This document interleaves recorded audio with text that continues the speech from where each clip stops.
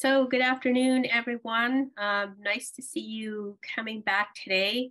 We have a special guest host standing by today with Jennifer Podemski.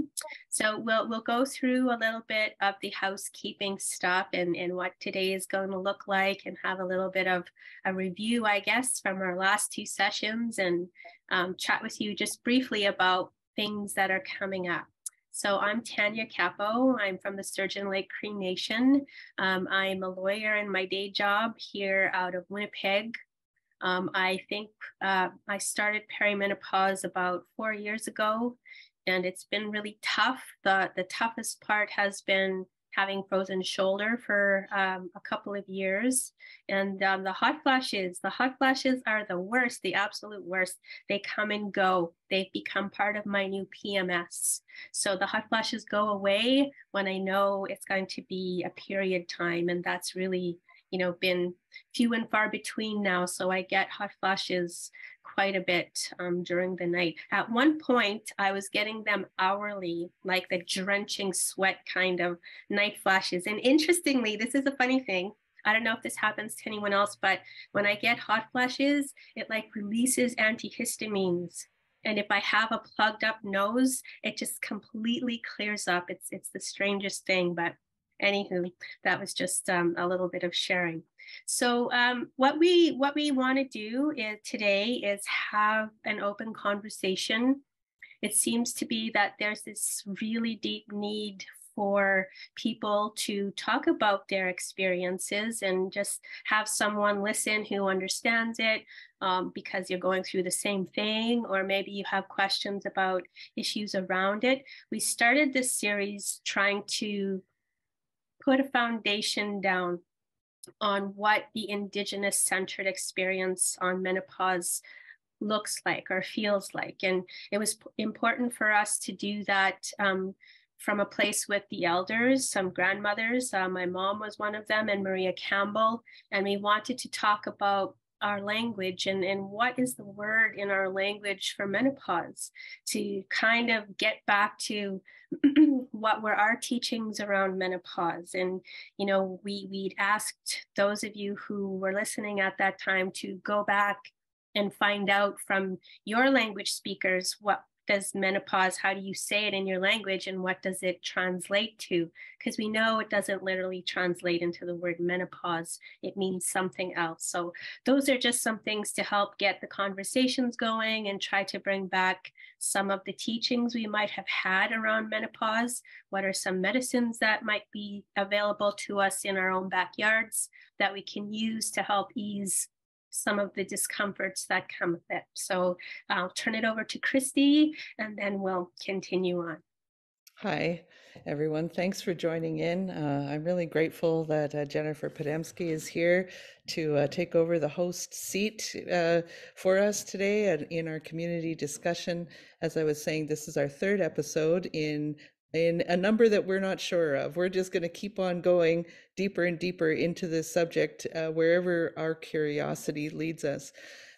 This series started by Tanya and I having discussions with each other about what our symptoms were, and the sort of profound statement Tanya made, which was that this stage of life could potentially be half of our life, and yet nobody talks about it. And there's things that we wish that we knew as younger people that could have really helped out right now, right about now. So Tanya shared some of her symptoms and things that she's going through, and I thought that I would share some of mine, since that's sort of the subject that we're doing with this community discussion. Is we're going to open it up and welcome our attendees to say a few words. We're going to limit our we're going to ask you, if you want to share, to limit what you have to say to 2 minutes. And that's just so that we can create enough space for everybody to come in and be able to say what they want to say. It's a little bit different hosting a webinar. We're not quite sure. We have our friend Nicole handling the admin, and Tanya and I are going to sort of bumble our way through it, I suppose. So some of the symptoms that I experienced were heart palpitations and muscle stiffness, joint stiffness, in such a way that it worried me greatly. I thought I was developing maybe a heart condition, that I thought that I was maybe developing arthritis, osteoarthritis. I didn't know what was going on. I didn't really have, and I still don't have very many hot flashes. I'm fully in menopause now. But one thing that I found very interesting is that even while I was trying to seek healthcare, once I got to the point of thinking something really is happening here and it's not normal, and I need to find out what's happening in case there's complications or in case there's something serious happening.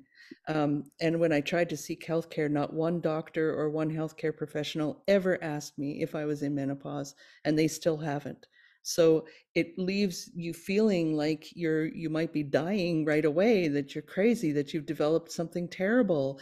And the things that I wish I knew early on that I'm just finding out now is the great risk to have osteoporosis or develop a heart condition, or there's other things that I wish that I had have known. It's so much more than just hot flashes, and people experience it at different ages. We have early onset people that have early onset menopause. We have people that have menopause through medical emergencies or surgically induced menopause. We have people in our community that have challenges around accessing healthcare, and so there's these things that I'm thinking about a lot when it comes to these series, and the impacts of not having this be a subject that is open and understood, and where we can find the kind of care and support that we need for these very strange and unique symptoms that we're all experiencing. So with that, I'll turn it back over to Tanya, and we'll get on with the show, as they say. Thank you. So on Instagram, on social media is usually a good place to find out information, and you can hear from everyone about different things. And I follow Jennifer Podemski on Instagram. And as Christi and I started having this conversation with each other about menopause in general, I noticed that Jen was also having this conversation about menopause on her Instagram.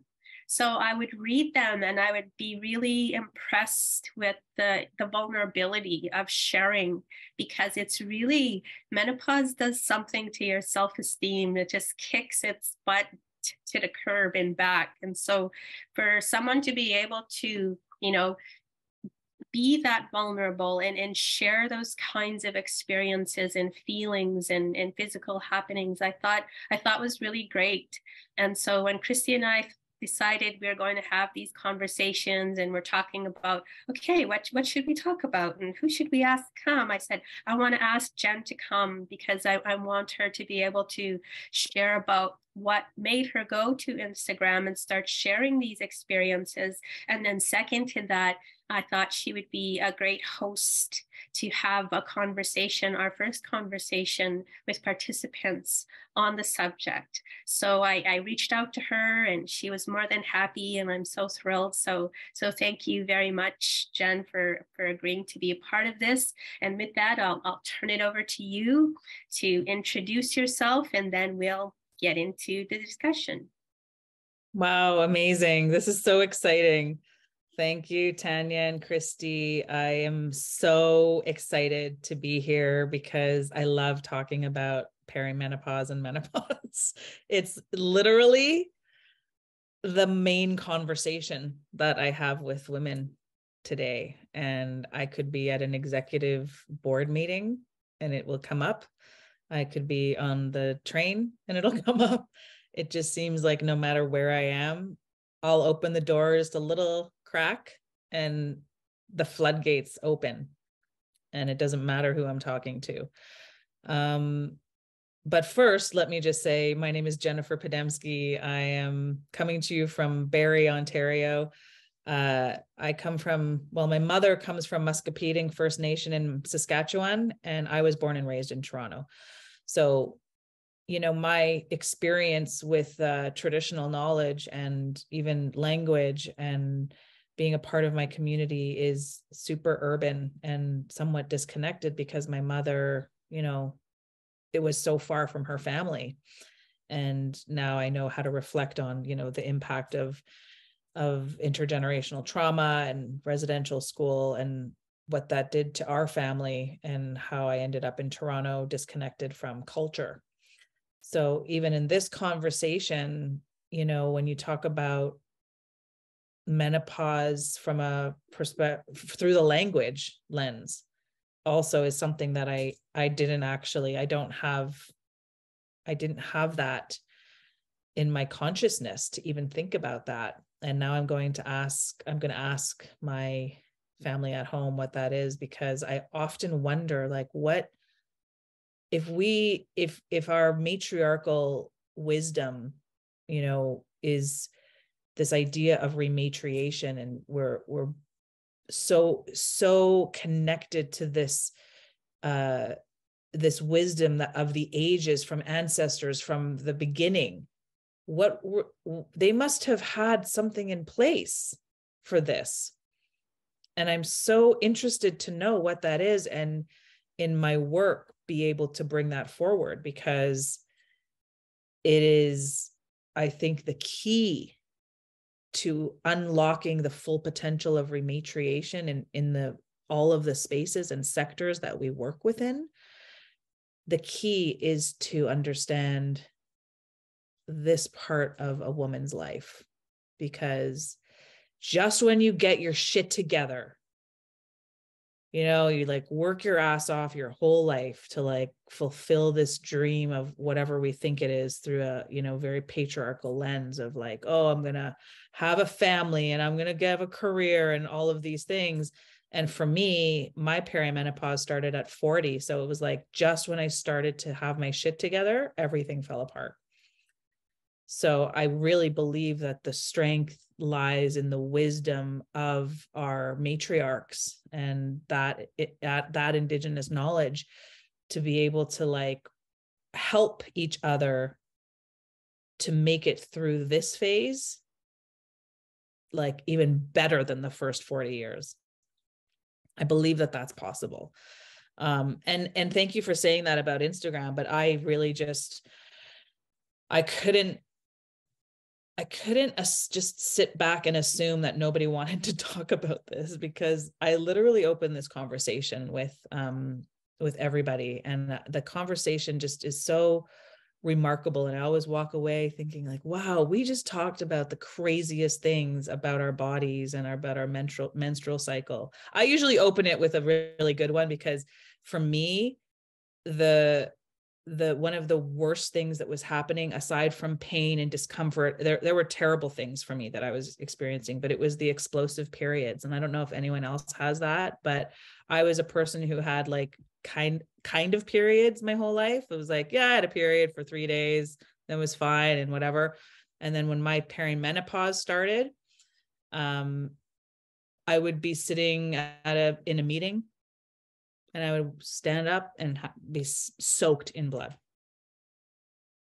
And that has happened maybe 15 times. And in the worst places, like the airplane, or like, meetings, or when I'm in Toronto and I live in Barrie and I have to get back by the train, and I've thrown out many pants, many jeans. It's like, I know now to wear long coats. Like it's just one of those things. Anyways, those kinds of experiences made me think I should raise this and see who else wants to talk about it. I want to talk about it more. So I'm so happy that you're doing this, because like I couldn't have been more excited to see it on Instagram and be like, oh my gosh, there's finally something for us to have this conversation. And I do feel like, there are very few places to go for help. Like you said, Christi, the medical system, like I went to go get a hernia operation, and the male doctor said to me, and I know I've gained a lot of weight. I've probably gained 40 pounds since I turned 40. And I'm almost at the weight of my first child now. So like just coming to terms with the weight gain is hard enough, and coming to terms with the fact that I can't even lose it is hard enough. I go into the place to get my surgery, to get my assessment, because I have 2 hernias. And he's like, you're 35 pounds overweight. Well, you need to lose 35 pounds before we can even get in there. And I was like, what the hell? Like, that doesn't make any sense. I'm in perimenopause. I'm not going to lose 35 pounds. Do you understand what you're talking about? So now I'm just supposed to live with these 2 hernias and not be able to get operated on. So it's things like that really, make this road challenging, and the list goes on. And I'm sure once we open up open this up to the audience, or the participants, we'll hear lots of different stories about things we're facing. But truthfully, knowing that there's just a place where you can talk about it, it feels so much better. What are some of the I'm really things? grateful. Oh, sorry. I have these delays on these Zooms, or not like a conversation. What are some of the things that you wished that you, what are a few things you wished you knew as a younger person? There's so many. I have a 13-year-old daughter. So it is so just, it's like so poetic. It's so poetic that she just got her period and I'm just going through this. So this is a perfect time to tell her everything I wish I was told. Those things are everything from, what you're experiencing now. I know it hurts, and I know you feel like a different person once a month, and I know you feel like ugly, and I know you feel not yourself. Really work with that. Like, find a way to work with that, because one day you're going to come of a certain age, and the feeling that you have right now is going to be like 1,000 times that. So get to know it.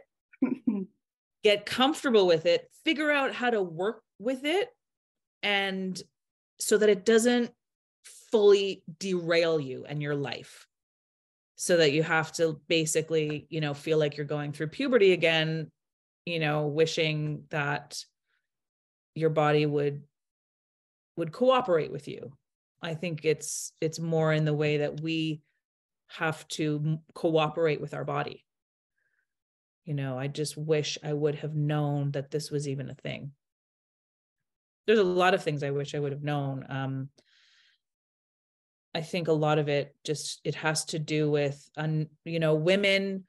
I'm in the film industry too. So it's just a terrible industry for self-esteem and, body image and that sort of thing. So overall, if I could go back and tell myself anything, and if I ever would have listened, like as if we would have listened anyway, if told us, we were just like,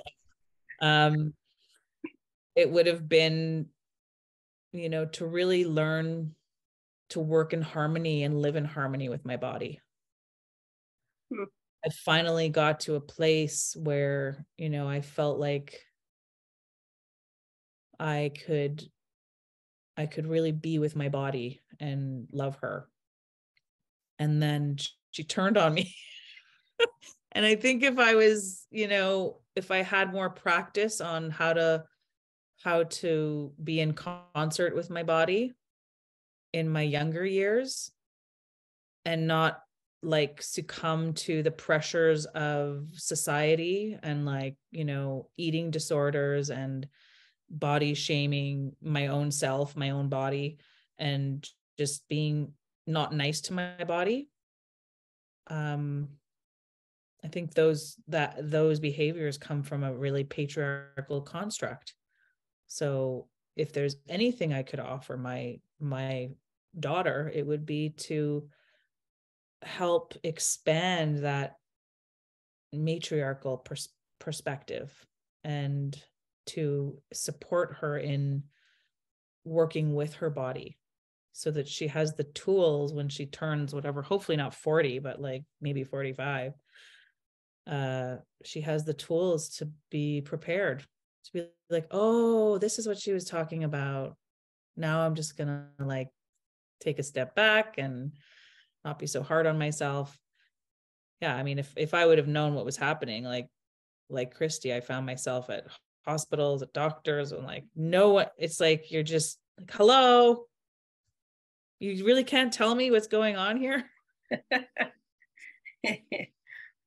I wonder if you also have some thoughts about how your husband has been responding or learning, going through this with you, and how, you know, we're trying to really also emphasize the need for our men and boys to be educated about this, and what role can they play in supporting us and help get away the patriarchal influences, you know, that still oppress us when it comes to our bodies. And so can you speak a little bit to that? Yeah, I guess, to be honest, at the beginning,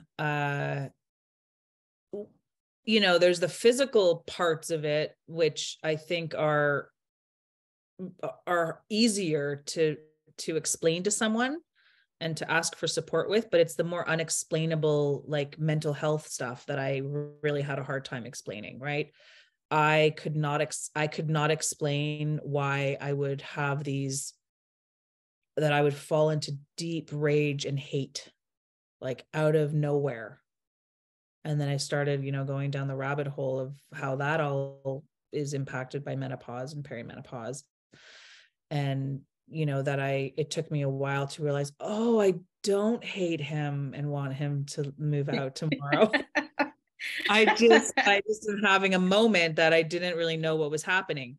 That was, you know, several years ago. I'm going to be 50 in like 2 months. And so that was close to the beginning, maybe when I was 42.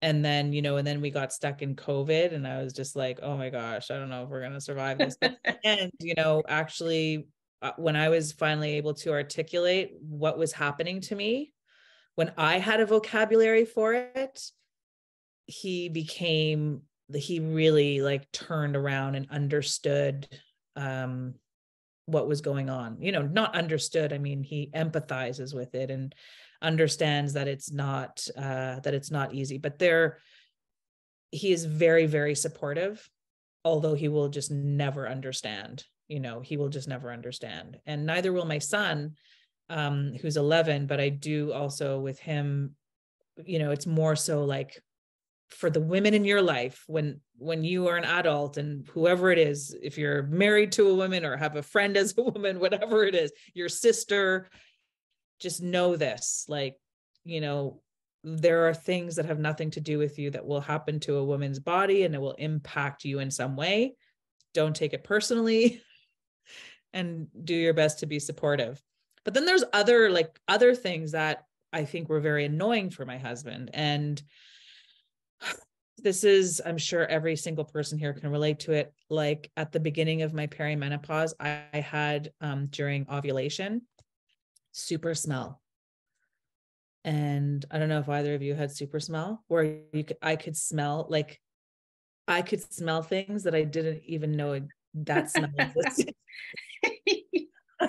I do not even know how I became a super smeller, but we were living in a house, and every few weeks I was like, I smell mold. Like I smell mold. This house is full of mold. We have to move.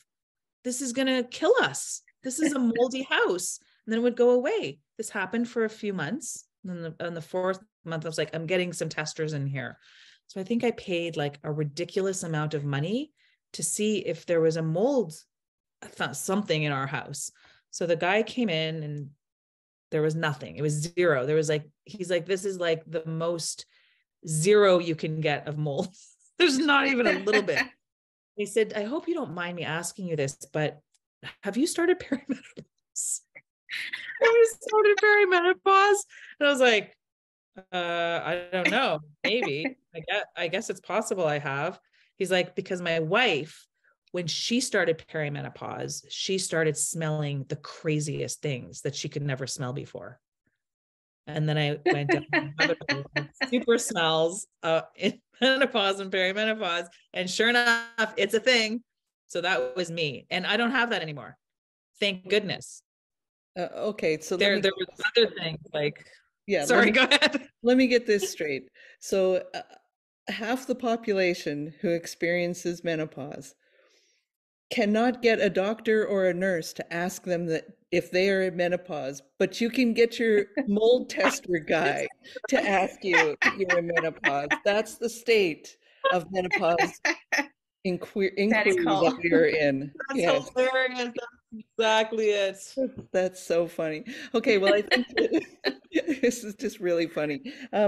So I think that we do have some questions. So this is set up as a webinar format, which means that you don't see the other participants. We don't see the other participants either. We can see who is a participant and then the names. We don't have the ability to invite people on screen, but we have the ability to invite people to turn their audio on, their microphone, and be able to share their story that way. And so that's what we're going to do. Tanya and I will turn our cameras off. We'll be in the background monitoring the Q&A. If you have a question and you don't necessarily want to, a question for Jennifer or just a comment, you can put it in the Q&A. And if you would like to come on your audio to share your story, share your perspective, or something that you wish that you had have known as a person before you entered perimenopause or menopause. And for clarity's sake, menopause is medically defined as 1 year without your menstruation. Perimenopause is the years in before that time, and postmenopause is after that time, but generally menopause itself is used to describe the whole spectrum of what happens there. We're obviously artists, we're obviously not experts in the medical field. We'll be having Dr. Janet Smiley on April 19th and 20th to be able to talk about some of the medical details from an expert perspective, but we're happy to share what we know. We're going to ask people to, like I said, limit your conversation, your story, your questions to about 2 minutes so that we can open it up for as many people as possible. And so is there anybody, please put it in the Q&A if you want to be on screen, or not on screen, but on the audio, if you want to share your story. Right now, we don't have anybody who is volunteering, so we're just going to keep on talking. There's one here. Oh, is there? There's one here I'll on share. the Q&A. Yes, I see. Do any of y'all use any traditional knowledge or medicines for early perimenopause symptoms? I definitely have something to answer that with, but I would love to hear what you guys have to say. Oh yes, I see that's Emily Brackpay. Hi, Emily. I know Emily. So you will answer that, Jen, and Tanya and I will go off screen. And then I see Tanya and I see that there's a number of people who are wanting to come on and share. So we're going to go down the line. And like I said, we are going to have a lot of people wanting to share. So we will remind people when it gets to be the 2 minute.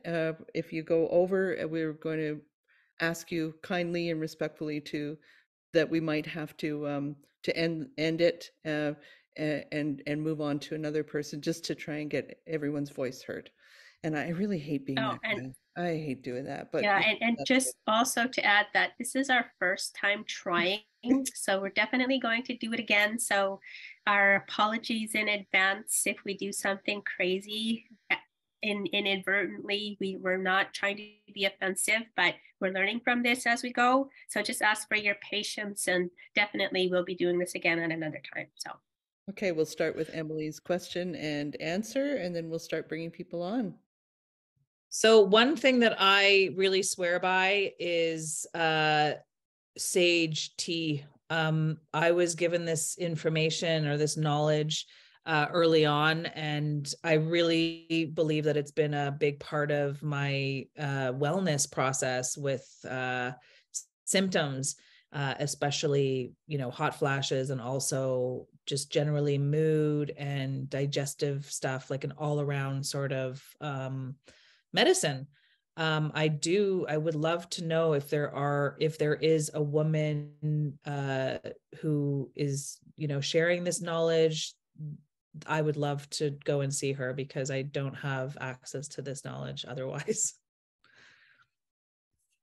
Okay. So next we're going to get Jamie Morse audio going. Hang on for a sec as we figure this out. Okay, Jamie, I think you can talk. Hi, can you hear me? Yes. Okay, cool. This is so timely. I had some x-rays done for the second time recently. And ever since my now 4.5-year-old has been born, I've been going to the doctor over and over about pelvis issues, and hernia, same as you, Jennifer. And they kept telling me, oh, it's from birth. And I told them, no, I've had babies before. Like it's years after, and I'm still. So it's been a lot of like not believing in my pain. And then I got the x-rays back, and now it's like it's osteoarthritis. And and now I have bone spurs, and now I'm missing cartilage between my hip joints. And so I wish people would have taken me seriously earlier. And I think that there's something also about healthcare and just like Indigenous women and like how much pain we're supposed to endure, because I've seen it throughout my my care. And I don't know, that's something that maybe Janet Smiley will touch on. But I just wanted to share and say thank you for your posts. And I hope and wish that there's a way that we can share this all together. We'll have more conversations around it. That's it. I just wanted to talk. Thanks. I agree. Thanks, Jamie. And yes, I'm so sorry to hear all of that. That makes me so angry. Generally, I think that it's very hard to manage anger during this time because there's a lot of gaslighting from the system in general. So yes, I understand. I do want to say one thing though, because I was having some pretty severe issues in the pelvis. Oh, that's a whole other thing. We should have one that's just talking about the pelvis, guys. We should do this another time, because I have learned a lot about inflammation in the gut and how it impacts the pelvis and the pelvic floor and Kegels and, you know, the wellness around the pelvis and how much we should be focusing on that to address inflammation, and especially the hormonal overload that we're experiencing in the gut. And for me, this is maybe the same as you, Jamie, that my gut would get so inflamed that it would knock out a nerve in my leg. And then I would have to go get my pelvis adjusted. So it's all interconnected. And I think the more, you know, we talk and the more conversations we have, the closer we'll get to having spaces where we can inform people before it's too late, kind of thing. Thanks for that. We have Marie Marion is up next. I just have to figure out how to, allow to talk. So Marie, you should be able to speak now. Go ahead. Hello, everyone. Can you hear me? Yes. Oh, perfect. My experience has been, I had a partial hysterectomy due to just incredibly painful periods and bulky. Just it was so different, but it was the pain. And so when they finally did the hysterectomy, I was really lucky because I had it removed vaginally. So my recovery was actually so much easier than if they had to cut me. But that being said, it was so, I had, they didn't know at the time, but I had tumors, and they said there was so many of them that they almost couldn't get it out, my uterus. But since then, and the doctor did tell me that because they had taken out my uterus and my, I don't know what the word is in English, sorry. I still have my ovaries, everything else is gone. That I would be, I might experience some symptoms of menopause, but then I would go back to where I was in my, like my hormonally eventually. I will say, like, I had some moments of, I don't want to call them hot flashes. I had a few like warm flashes, like, oh, maybe I'll just take off my sweater kind of thing. And so then afterwards, my hormones went back to not being in menopause or perimenopause, even though I wasn't having a period. I did have a female doctor at one point tell me that I was in menopause because she couldn't explain my symptoms any other way, even though I'd been in a car accident. She was wrong. After the blood work came back, I wasn't in menopause, wasn't in perimenopause. Since then, I have gone into menopause. That was maybe 10 years ago. But I besides the warm flashes, I get like little hairs, really like almost bristly on my face, and kind of like where you would get a mustache and a beard. It's really weird. Just little random ones here and there. But I get this really long hair on my forehead that grows, and it's really fine. And even like those hard hairs on my inner wrists. I don't know where that comes from, but it's just a bizarre, like, what's my body doing now? Like, it's interesting. A lot of joint and muscle stiffness. I did have frozen shoulder for a long time. But other than that, like, I had some heart palpitations, but I find that doctors don't really talk about it. And I'm so glad that women are. I was shopping for furniture the other day and happened to have a woman helping me. And she's like, oh, I'm so sorry. I'm having a hot flash. And I'm like, don't apologize to me. She's like, nobody talks about it. I'm like, I'll talk to you about it. And it was just this moment of camaraderie where it was so nice to be able to speak openly to another woman about something that nobody talks about, and half the population goes through. Yeah. Agreed. Yeah. Thank you so much. Thank you for that, Marie. Thank you. Okay, I think Tanya is going to be bringing on our next guest. Yeah. Zoe, are you there? I am going to unmute you here. Okay, did you still want to speak, Zoe? Yeah, can you hear me? Yes. Hi, Jen. Hi. I had the opportunity of working with Jen this year on a show that's coming out this spring. Little Bird, I'm so excited. So it's nice to see your face again, Jen. But I wanted to share a couple of things that are game changers for me.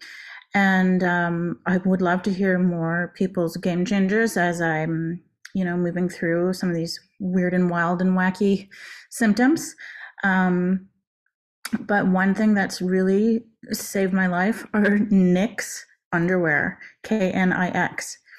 I no longer have to change the entire bed, and I can leave the house on the first day of my period, where normally I'd have to be housebound and like change my pants and clothes all day and like sit on a towel and stuff like that. And I'm just like, am I hemorrhaging? Am I dying? Is womanhood trying to kill me? Because sometimes it feels like it. But Knix underwear changed my life. I'm no longer a period shut-in. And the other thing, when I started having like what felt like weird PMS, like the big emotional shift that I wasn't used to in PMS, like I used to sort of like crying and not knowing why I was crying, and then figuring out, oh, I have PMS. Every month it's like it's like it was my first time or something, but then this whole newness of emotional ups and downs like came around, and I was like, what is going on? And sleeplessness and headaches, bad weird in the back of my head headaches, and not being able to sleep. And I was such a great sleeper my whole life until this time. And I started taking, I was like, there must be something I can take, some sort of supplement. And I just looked at the grocery store. I live on Reserve, and the town close to me is Brantford. It's not like the kind of place where you can go to, some fancy herbal store or whatever. But just at the grocery store, was this thing called Harmony Menopause. And it's just an herbal supplement. There's a lot of like chaste tree and different like Chinese yam, and I don't know, I can't list all the ingredients, but that really, really helped me. I can sleep, my moods are better, I'm not crying for nothing, I don't have headaches. This all was happening to me while I was working on that show, Jen, and I just remember feeling like I've never been uglier in my whole life than I have been since I was working on that show. But I realized much later, oh, it was hormones, and the sleep quality was so poor.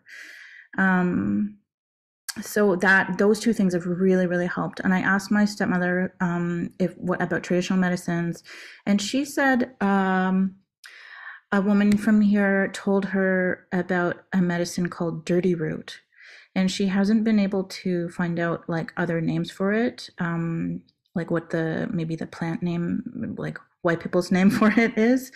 So we can't, she doesn't yet know like where to find it or what it looks like or what it is, because that was like an old lady's name for this medicine. So I'm super curious to find out what that is called. So we're still looking for that. So if anybody knows what dirty root is, I would love to know.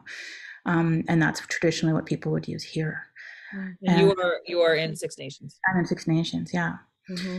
And then I'm so interested also in the traditional knowledge around transitioning. You know, I'm lucky to come from a culture where I had a coming of age ceremony. On my mom's side, I'm from Bella, so I had a Heilsa coming of age ceremony when it came my time to transition to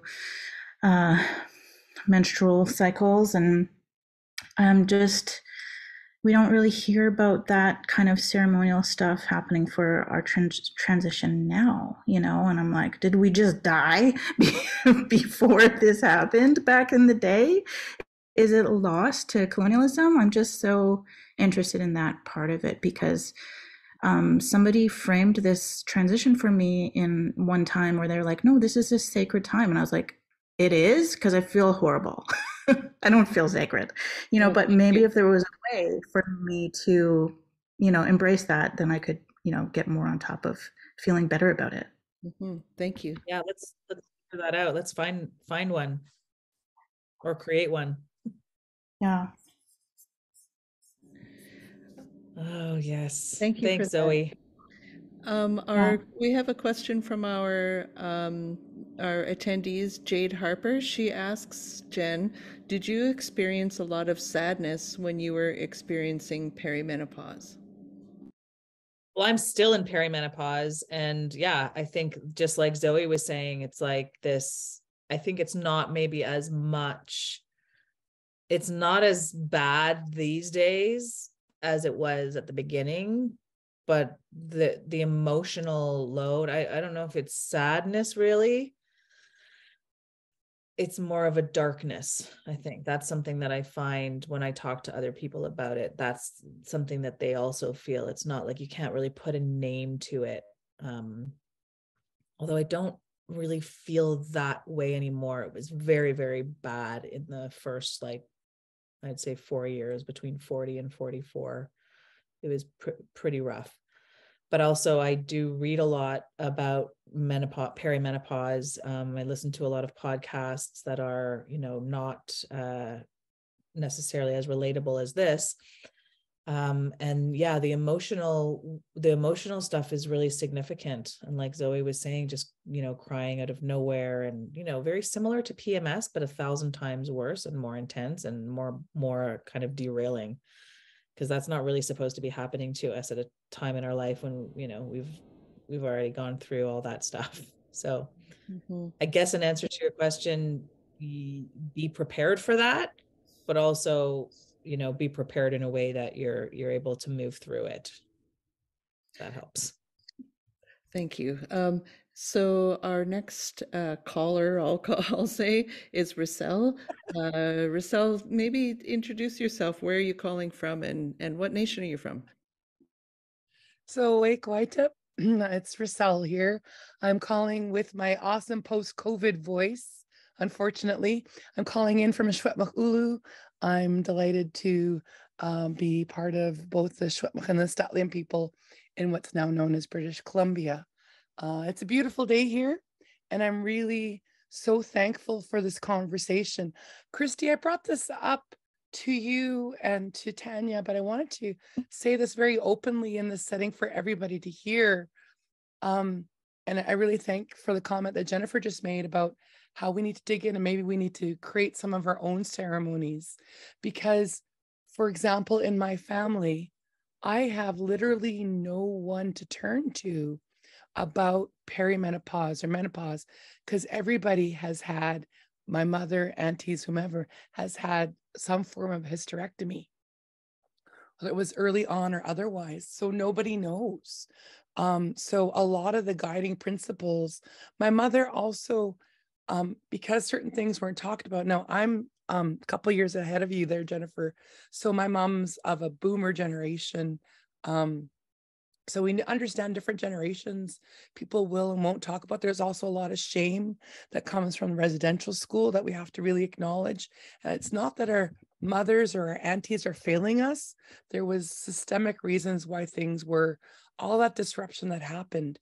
So I think in all of this discussion, we talked about that feeling of sadness. I think part of that feeling of sadness is that disconnect, that the last person had that ability to have a coming of age ceremony. I am so thankful for that. I just went through one last year because it wasn't available to me until last year. And I learned so that I can assist to bring the coming of age ceremony back into our territory. So I just really wanted to put that out there. And really open up any ideas, whether it's you, Christi, or Tanya, or Jennifer, or whomever, about how can we integrate and reshape when there's disruption gaps in the way that we have around perimenopause and menopause. And I raise my hands to the three of you for your vision, for your willingness to put these conversations forward. The last tiny thing I'm going to squeeze in there, I know I'm over time, but I don't want to go into my own medical history. I don't feel comfortable in sharing that, but there are some chronic conditions that come along with perimenopause and menopause, some things that can lead to much worse things. And I'm not saying that to scare you, but if you got something going on with your indoor plumbing, get it checked out, advocate for yourself. Because like we heard from another person, a couple of questions prior, it matters. And there, I don't want anybody else to have the issues, that we've gone through because out of ignorance. Kukshacham, thank you. Yes, absolutely. I definitely agree with that last part. And I did see it in the comments about, things that mask other things, and we might mistake one symptom for something else, and absolutely advocating for yourself. And especially, in a system that in many ways disregards Indigenous women in particular, it's very hard to advocate for yourself, but so important. And if you need to find support to get the tests you need and get the ultrasounds you need, or just to get the blood work you need, whatever it is, do your best to make it happen, because there's certain things that could be going on that may appear as something else, but are actually more serious. Sorry. Okay, so next up we have Angel Doxdater. Are you there, Angel? Yeah, I'm here. Go ahead. So I think one thing, my story very quickly is I got very, very sick when I was 39 years old, and the doctors had no idea what was wrong with me. I went through a lot of medical racism. I was shoved, antidepressants were shoved down my throat. I was having relentless panic attacks. I got agoraphobic. I was sore. I was stiff. I was nauseous. I had vertigo. Prior to that, nothing was wrong with me. It's like I literally woke up one day and just felt like I got hit by a truck. 6 years later, so I went through this for 6 years with no answers, working from home, trying to figure out how to make money. I had just graduated university. I was just kind of like, okay, what do I have to do? Like, I can't hardly move around, but I got to do something, right? I got to feed my kids. So I switched doctors finally, and she looked over blood work from last January, and she says, you're postmenopause, you're postmenopausal. And I said, post? And she said, yeah. And I said, I'm 44. Like, how am I post? She's like, I don't know. Like, we'll try to figure it out. So one thing I found out on my journey is that a lot of First Nations women who've lived in First Nations communities have to understand that there's environmental trauma. So when I say that, First Nations communities have been the subject of environmental racism for years, decades, centuries, right? All of our communities are built by dumps, contaminated water sources. You know, we're a haven to dump dirty soil from off reserve. There's no federal regulations on it. You know, the fish have more rights than we do, you know, so what I found out is there was a nice toxic dump down the road from me. And I have dioxins and furans all through my soil, all through my groundwater. And when I started to research it, dioxins and furans cause hormonal imbalances. They cause endocrine disruption. They cause everything I was going through. And of course, there's no cleanup. There's no cleanup down here. We've turned to Environmental Canada, everybody we could think of, Patty Hajdu, everybody. And they're all just kind of like, well, you know, that sucks, but, you know, well, we don't know what to do. There's no laws there. We can't do anything, right? But the things that I learned on my journey was that, like the previous lady said, check your water. Check your water, get it tested. It cost me $4,000 to get my groundwater tested around my house. I had to pay that out of pocket. Only then did the environmental health, Indigenous health, environmental, whatever his title is, actually start to pay attention. Find out there's cancer clusters down my road. My daughter was one of the ones. She was 22 years old. She had thyroid cancer. My mother's riddled with rheumatoid arthritis. My father had colon cancer, and we all live on the same property. So when I start looking into this, I'm like, I wonder how many other women are suffering in my community from early onset menopause. Because this contamination I'm finding after my research is all through my community. It's all over the place. There's pockets of contamination all splattered throughout this community, right? But one person that I did get a lot of help from through my journey with menopause was a naturopath. The naturopath explained to me a lot of things that was going on. You know, I didn't start feeling better till probably about 2 months ago, after 6 years of chronic anxiety, chronic panic, you know, chronic dizziness, chronic nausea, achy, you know, intrusive thoughts that comes along with this, itchy skin, rashes, phantom smells, migraines, you know, everything just goes berserk, right? Because your hormones actually help control like antihistamine in your system.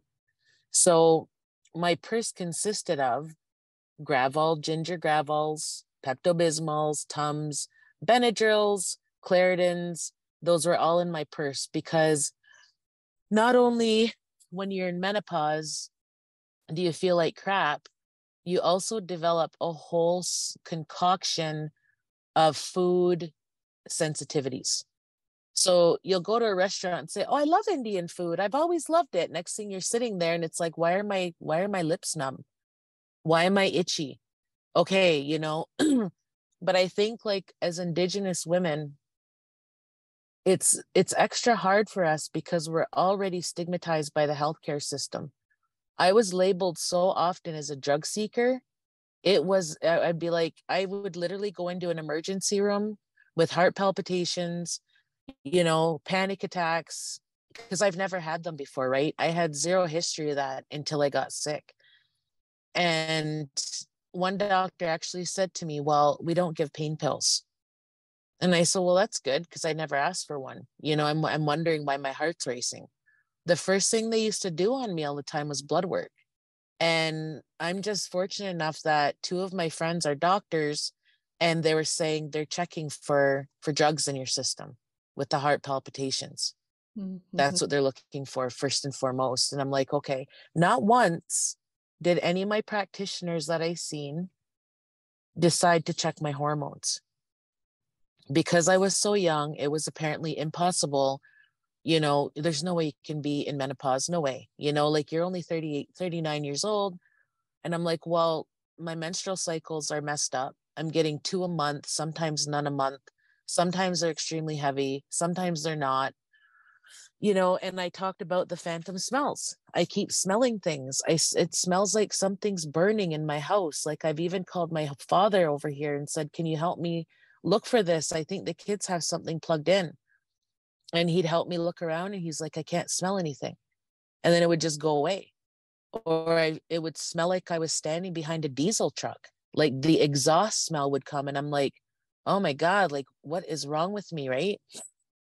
So I think like along with the menopause stuff, like what really helped me with the anxiety was a medication called L-theanine. And you can get it at a health food store. And it helps with the nervous system. That helps a lot with just taking the edge off of everything, right? Like, and the sage tea, yeah, that does help with hot flashes. My mother's friend is a medicine woman, and she was making me medicine. I didn't know what was in it. It just basically came in this big brown paper bag, and she's like, here, boil it with 5 liters of water and drink once, you know, a cup a day. But what I noticed with that medicine is it almost was flushing me out. And she had told me that. She said it's cleaning you out. She said what a lot of women don't understand, when you're going through menopause and the periods are excruciatingly heavy, she said it's your body cleaning the toxins out of your system, getting you prepared to be a grandma. She said it's getting you prepared to be a grandma, and the negativity goes out with your period. It's a cleanse. She said, so when you're getting that, be grateful that your body's cleaning you out. She goes, I know it's hard. Like some people get it worse than others. She said, but try have that mindset that your body is cleaning itself. Your body's flushing now. It's getting it ready for this next phase of your life, right? And I'm like, yeah, easy for you to say. I'm like changing my pad every time I stand up, I'm inking. I'm like, this is retarded. But she's like, well, it is what it is, right? She go, but the medicine she made helped. You know, she said, I want you to start this every time you start your cycle. Even if you have 2 a month, I want you to start drinking this stuff, right? But that's my story in a quick nutshell. You know, we're still kind of fighting to see if we can clean up the soil, you know, but the environmental trauma is one thing I think that's severely overlooked in First Nations communities, like the health effects, right? Because everybody assumes, okay, cancer, it's cancer, you know, that's the contamination, it's cancer. Well, not really. You know, there's a whole slew of other things that are happening to our people. And unfortunately, like if I didn't have clinicians that I've been friends with for a long time, I wouldn't have investigated this further, and I probably would have been on antidepressants, you know, just thinking it's trauma, you know, it's trauma. And I panic because I'm, you know, it's intergenerational trauma that's doing this. And it's like, well, actually, no, like it's environmental trauma that did this to me. So, you know, that's a really good point that you're raising about the environment and how it impacts our health, especially as Indigenous women. So thank you for that. Oh, so much there to unpack. This is that like feels like a whole other series unto itself. I think just on so many things that she brought up, I had memories of things that I had wanted to talk about, definitely more for another time. But talking about practitioners and her naturopath, I think that was definitely the thing that really changed the game for me, was finding a naturopath that I could really trust, who worked with me to really identify where I was hormonally, because you go and get your panel done and you'll get one answer and that's it. But really you need to get your panel done several times during the month to understand where your hormones are and when. And so I started to do acupuncture, and that I think has been my one most important modality of healing and managing the impact of perimenopause. So I definitely am I'm on board with the naturopath, and it can be very expensive, but I feel like I don't know what I would do without my naturopath and my acupuncture, my Chinese doctor, because that's the only way I feel relief really ever. Yeah, those are, I really enjoyed listening to the last caller, because all of the symptoms that she was listing off were just like, I was recalling that some of those symptoms I had, and they went away for a while, and then they come back again, and you think that you're done with it, and then it's not, and so it can be really challenging. I think the environmental impacts and early onset menopause is something that we want to cover for sure in another episode, specifically early onset menopause and all of the reasons around why that might happen for a person. April Sini commented and asked and said that I could read this. So she says, Anin, Jen, Christi, and Tanya, Chimigwech for having this discussion, because it helps a lot. I think I may be experiencing perimenopause because my periods are not regular, but can come every 30 to 38 days. In a sense, I have been feeling a bit of grief because I felt as though my ability to give life was being taken away. I'm just glad that this conversation can be held. On the medicine perspective, my family has told me that rosehip tea is good for a woman in menstruation. And thank you, ladies, for having this discussion. So, Jen, before I queue up our next guest, Brenda Rivers, I was wondering if you had some comments or thoughts about grief around the end of your menstrual cycle. Well, actually, so I think I have to go back to Jade's comment about sadness, but I think this whole process has been about grieving. Someone else mentioned it, like that there isn't a ceremony, for this. Well, I guess that was Zoe. I think there is a lot of grief.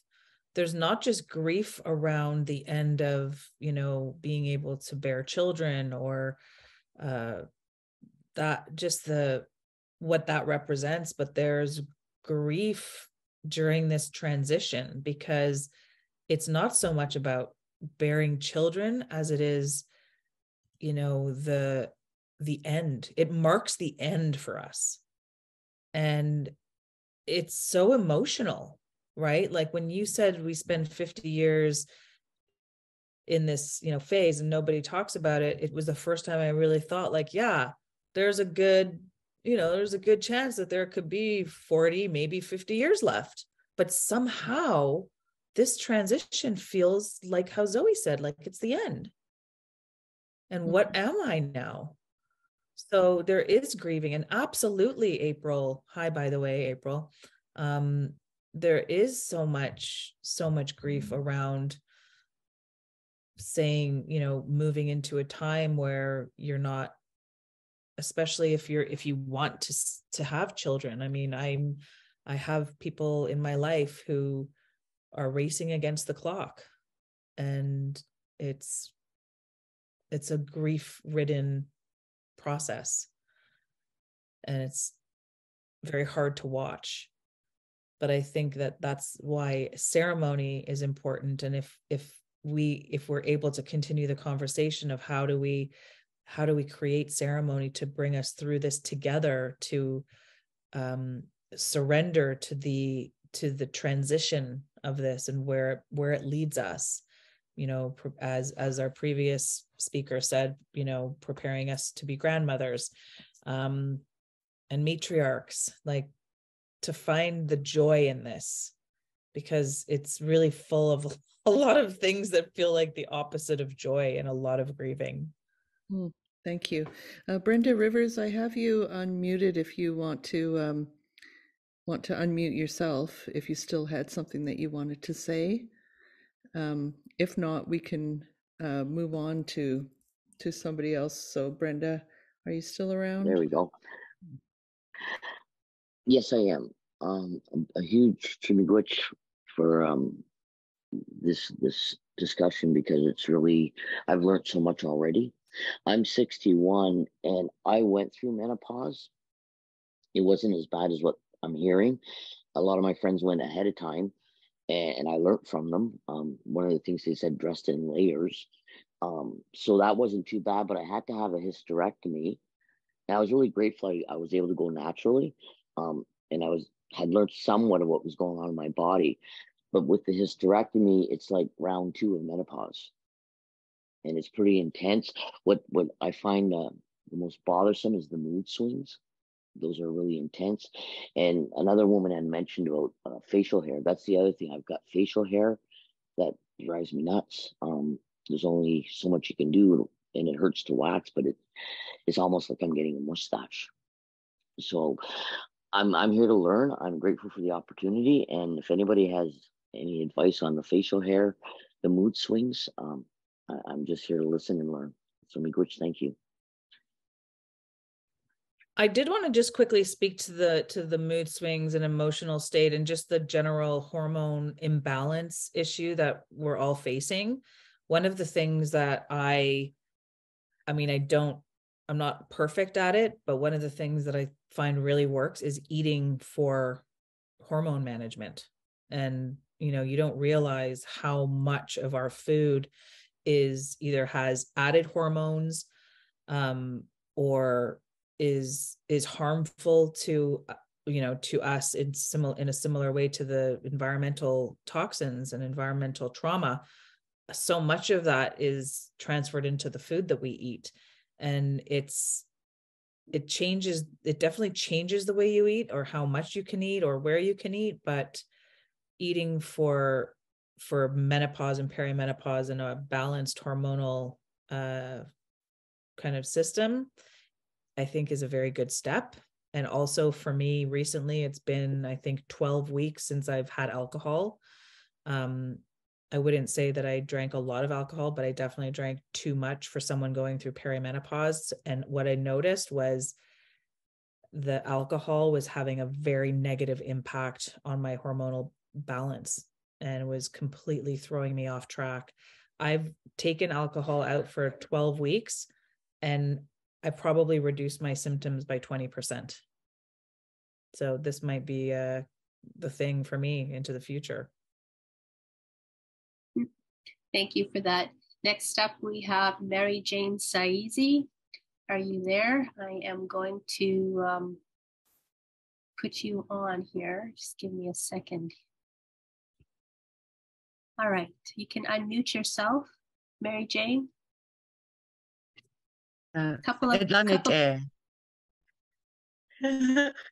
See, my Christian name is Mary Jane Sayazi, and my spiritual name is Tinalter Sayazi. And I was born in Uranium City, and I grew up in Black Lake, Saskatchewan. And I'm a descendant from Camp 10, Churchill, Manitoba, the displacement of the Dene Sultine people. So my grandparents followed the caribou herd to Stony Rapids on the orders of the priest. She used to tell me that story. And I'm so grateful that I can talk about my grandmother who traveled on the ice, the land, and traveled with the water, and everything was clean. And when we talked about the menopause and all that, us Dene Sultine women who are from northern Saskatchewan, I live in Cold Lake, Alberta right now, and I'm reclaiming myself. And none of this, what we've talked about, what you ladies have talked about, I'm so honored to be sitting here with you ladies, first of all.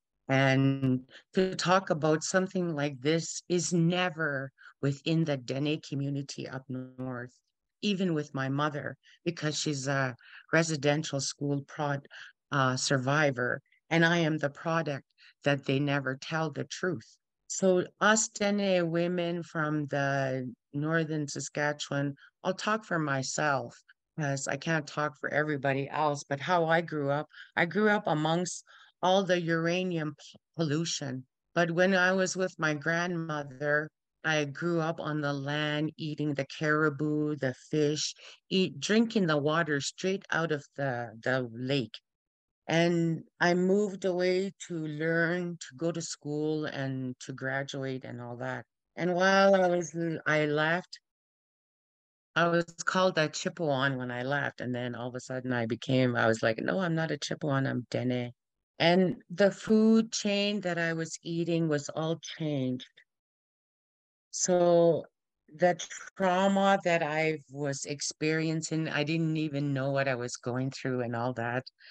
And that what my daughters, everybody is experiencing right now is the environmental trauma, like this other lady said here. Because us Dene Sochine women, the majority of the people up in northern Saskatchewan are dying of cancer right now. And when you talk about uranium, that's why you have cancer. You're not allowed to talk about that. You're not even allowed to talk about your periods. That's how I grew up. And it's so traumatizing to see that right now. And then what my mother went through, and then now what we're going through. Right now, we're going through land theft.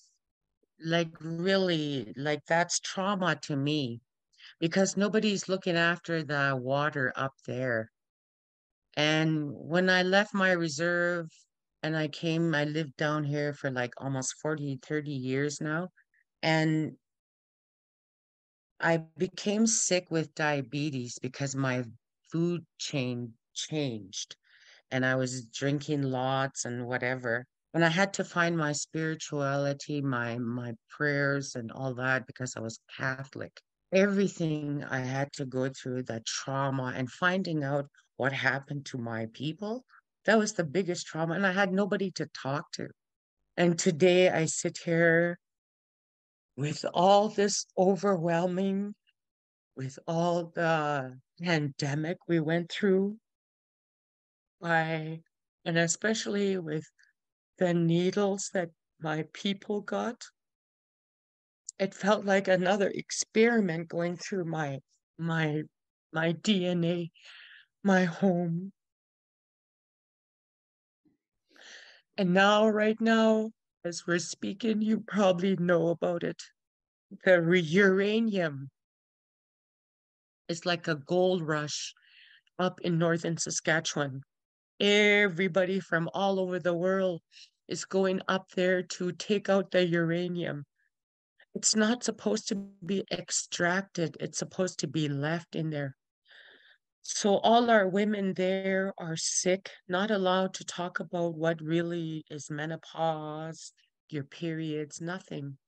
And now, right now, the environmental trauma, the water, what's happening to our water, it's our medicine.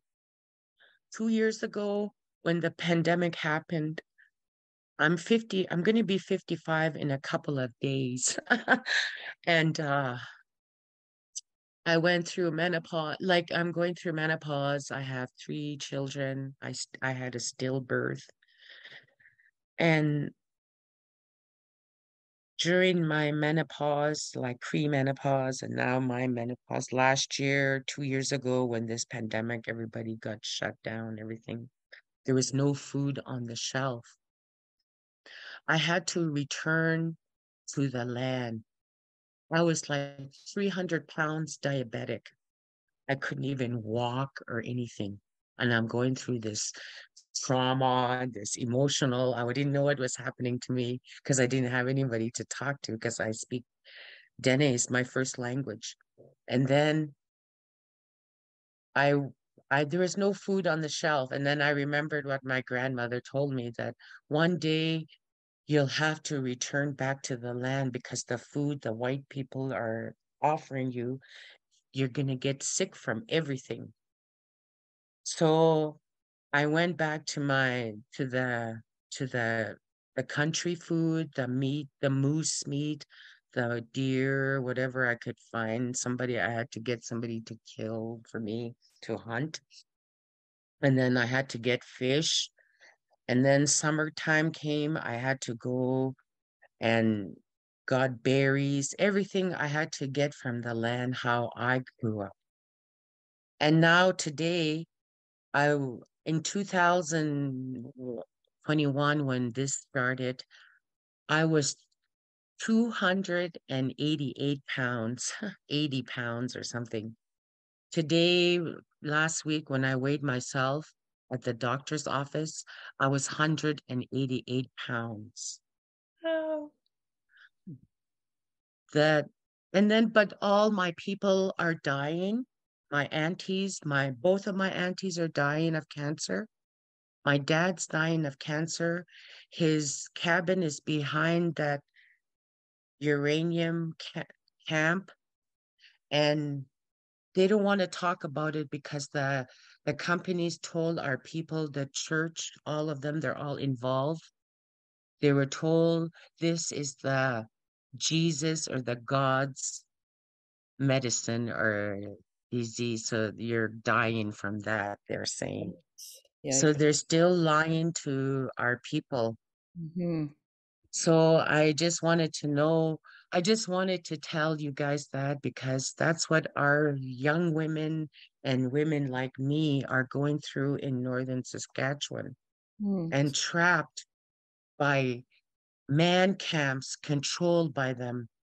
And we're still being not heard. And through this way, maybe we can speak and learn through, so we can help each other like that. So our daughters and our mothers don't suffer and go back on the land, because that's where our medicine is. Water is our medicine. That's what I use. I appreciate your comments so much. Thank you so much, Brenda. Everything. Yeah, everything you said was so important, and we really appreciate your comments.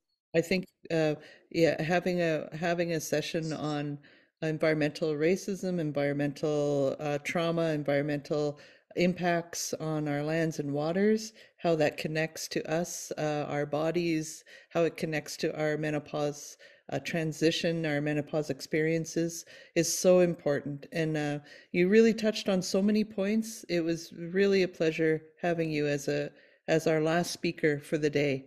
So thank you so much, Brenda. I just want to read a couple of things that people had said, and then Tanya and I are going to come back on screen for a second. So Lorraine wrote, we won't get into this question at all, but I'll just say that the answer to this question will come on April 19th or 20th, when Dr. Janet Smiley is going to be one of our guests. She says, I have a couple questions regarding having pain and dryness during intercourse. I used to love having relationships, and now I don't want to be touched. So I think that that's something that so many people can identify with. And Dr. Janet Smiley has some sort of discussions that we've had about this kind of thing, going into our next session with her in April. And also it sort of leads into the next question, which is, are there any good book recommendations on menopause? That's by Charlotte Cardinal. And I'll turn that over to Jen. But just before I do, I can say that I was just reading the Menopause Manifesto, and I got through that book by Dr. Jen Gunter. And in that book, she specifically talks about sexual relationships and changes to vaginal areas, and what happens, and things that you can do to help in that area, because there is help. So I just thought that I would just mention the Menopause Manifesto, and then I'm going to turn it over to Jen, and Tanya and I will come back on. I also read the Menopause Manifesto, and it wasn't as interesting as I thought it would be, but there were some very helpful things. And I think at the time it was the sex part that I was very interested in, because that's a big one for sure. But I have this, I don't know when I bought it, and this is like Prevention magazine. It was like one of the greatest little magazines that I have read. It just has all kinds of little hacks in here. Hormone handbook, that's all it says, prevention.com, hormone handbook. But yeah, I guess in terms of, like, I love following all of the hormone stuff on TikTok. I just find that that's a great community to be a part of, just to not feel so alone all the time. And I guess I also don't want to be the person in my relationship always talking about menopause, because my husband's life is important too, just not as important as my menopause. So yeah, I agree. More spaces to talk about things, more resources, more people, more time, more support, more ceremony. Zoe and I, who spoke, we were going to work on something on a dramatic level. So yeah, this conversation is exploding. And I think we really have, those of us who can be vulnerable and talk about how uncomfortable sex is, or our own sexuality, and how it disappears, like it just goes away. It's just like, dude. And then how to get that back, like all of those things. I will talk about it as much as possible, because I know how hard that is to talk about. And if anything, we should be able to at least hold on to that feeling. So that's a whole other episode.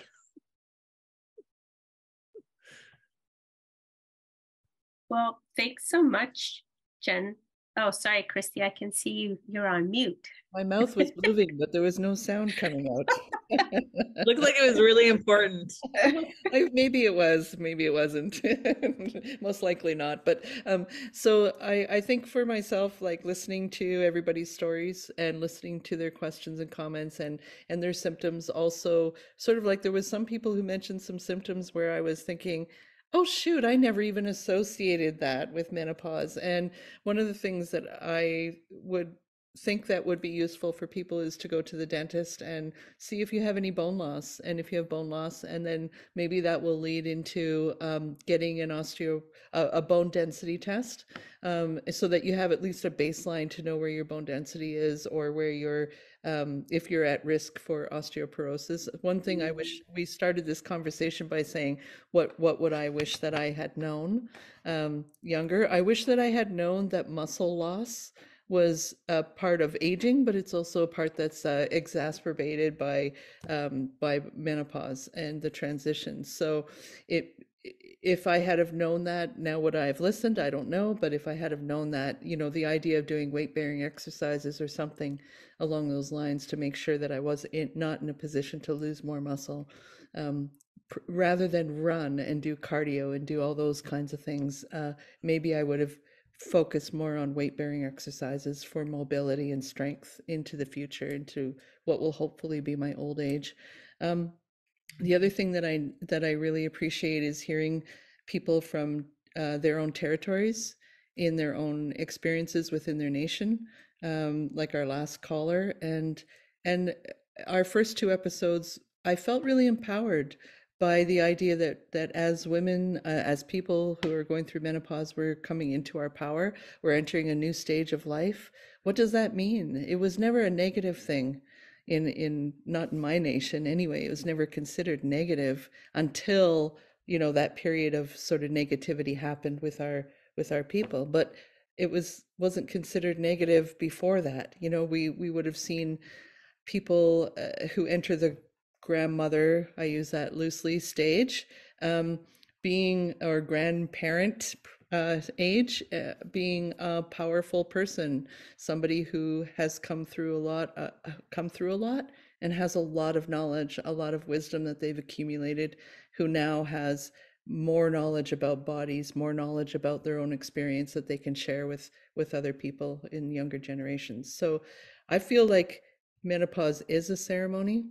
This is my sort of my theory right now that I'm coming to. I'm coming to this understanding that perhaps I don't need a ceremony conducted by somebody else, because this transition is my ceremony. And I'm starting to see it like that and feel good about it rather than feel negative. And that's what these series have done for me so far, is really lifted me up to feel much better about what's going on and not so alone. So with that, I'll turn it over to Tan.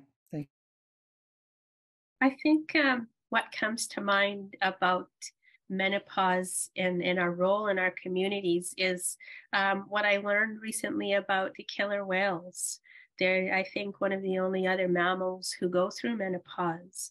And in fact, once the killer whale does go through menopause, they have an elevated stature in their community, and they're one of the more important and powerful figures in their pods. And I that really resonated with me a lot. And I don't know if that's just wishful thinking on my part, but I really think that it is, we're talking about bringing back the matriarch. And what is the matriarchy? I think it is that. It is menopause and those changes and moving into that phase of our life, because it can very well be the whole second half of our life, 40 to 50 years. So I really like what Christi says about the menopause being in and of itself the ceremony. And so what can we do? How do we support each other as we're going through our individual ceremonies? So community becomes something very important. And it's one of the things that we will be talking about in the first week of May with Lana Whiskey Jack, about how to organize, or the experience of organizing women in your community, so you can have those conversations and build spaces for yourselves to go through your ceremony. Because Christi and I will do this as long as we can, but eventually, or sooner than later, you can have your own groups of women where you are and have those conversations and discuss things that are unique to where you are, such as the environment around you, or your particular language, or common experiences will emerge, and in that you'll create something very powerful, a community of women in ceremony. That sounds pretty powerful and amazing to me. So I just want to thank you again, Jen, for coming on today, and apologize to everyone who we didn't get a chance to get to your question or to your comment, and remind you that we have a Facebook page. If you're on Facebook, you can go in there and post your questions. That's a little bit of a community forum for you if you want. People can respond to you if you had something you wanted to ask but didn't have a chance. Maybe someone will see it and have an answer to it for you there. So just encourage you to check out our Facebook page. Do you have any final comments, Jen? Oh, there's just so much more to talk about, and I'm looking forward to all the conversations that you're having on this program, and also the continued conversations that we're all going to have. And I love that idea, Christi, about that this is a ceremony, and just hearing that makes me think about moving forward a little bit differently. So I appreciate that. Thank you so much. And to fewer sleepless nights to all. Yeah, insomnia is real. Okay, thank you so much, everybody. We're going to stop the recording now, and this is the end of the session. We understand Jen has to run, so thank you once again, Jen, and thanks, Tan. Thank you so thanks, much. Nicole. Thanks, Nicole, our admin. Okay.